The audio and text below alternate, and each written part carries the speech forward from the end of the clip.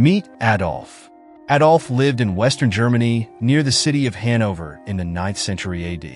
Adolf's genome was sequenced by Max Planck Institute for Evolutionary Anthropology and uploaded to European Nucleotide Archive in 2022.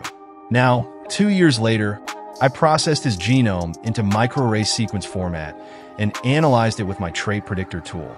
Here is Adolf's predicted phenotype with my Trait Predictor. Adolf carried Y lineage R1BL51 and resembled Western Europeans with PCA-based ethnicity calculators. Adolf was predicted to have blue eyes, light brown hair, olive skin tone, straight hair texture, and a Greek nose shape. Adolf had a high predisposition to rheumatoid arthritis, multiple sclerosis, male pattern baldness, type 1 diabetes, glioma, atrial fibrillation, and testicular cancer.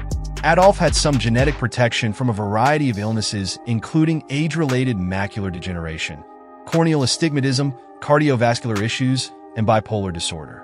Adolf carried blood type B, which is a fairly rare blood type in Western Europe.